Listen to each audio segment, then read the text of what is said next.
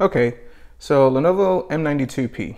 You just bought this computer, and not this one, but the Lenovo M92p, which I'll post a picture somewhere, and you want to put it in a nice cool case like this. So if you notice on it, it has proprietary pin configuration for the power switch and the LED and all that jazz.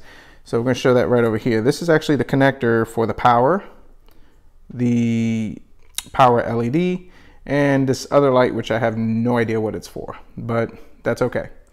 So taking a look at that, you can't really, you could try to mod this thing where you could put it in there and do all that jazz. Yeah, that's not gonna work too well. But do you really want to deal with cutting, splicing, and everything? No, you just want to plug it in and play your computer. So this is what I came up with.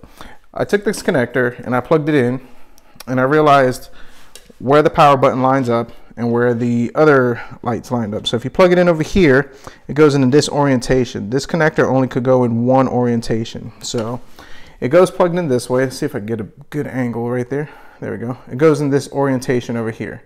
So if you look at this orientation, this is how it's pinned out. So now I followed the wires and I looked how it goes, and the wires are as follow.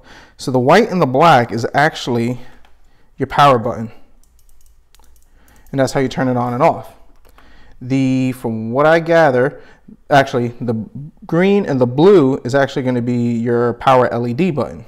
So I did the power LED, I did the white and the black, and I plugged the power switch into there, turns it on. Did the blue and the green, and it turns it on. So if in this motherboard, if you look at the pinout, let's see if we can get that right in there.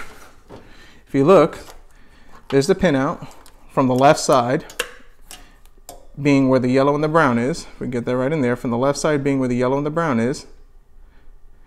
Then what you're going to do is you're going to find the white and the black, which is going to be all the way to the right minus that blank one. You're going to plug that one in. That's going to be your power switch. Now if you want your power LED, you're going to have to go with the blue and the green. Plug that in and make sure you have the power and the ground, all that stuff. Make sure you're having the right orientation. I didn't have the right orientation in mine, and that's going to give you your power LED. So that's pretty much how it works. Now the yellow and the brown, I'm not 100% sure what that is. We've tried plugging in the hard drive one, and for some reason that doesn't work. So maybe that was a diagnostic from Lenovo, whatever. But if you plug it in, no matter what orientation you plug it in, it still doesn't pick up or doesn't read. So I think it's one of their diagnostics. I don't know. So the only thing about taking this motherboard and actually using the whatchamacallit, using their a different case from it, is that you will lose your hard drive LED indicator, which, I mean, that's not the end of the world. I mean, you still got your power LED. Now also, this motherboard does not have a reset button. All it has is the power. So you won't have the reset feature over here, which really nobody uses. I mean, if you have an issue with your computer, hold the power button and turn it off.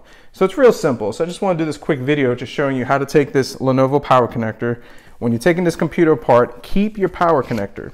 That way you can trace out. Now in the event that this thing has some type of resistor or transistor for the security features, so you get these annoying error messages when it pops up, in this case it doesn't, then what I would have done is I probably would have spliced into the white and black and just kind of tied into there and just tuck this away.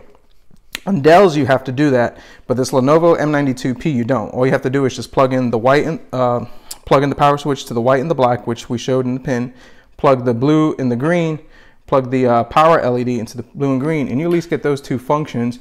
You don't have to worry about splicing into this wire, and you're good to go.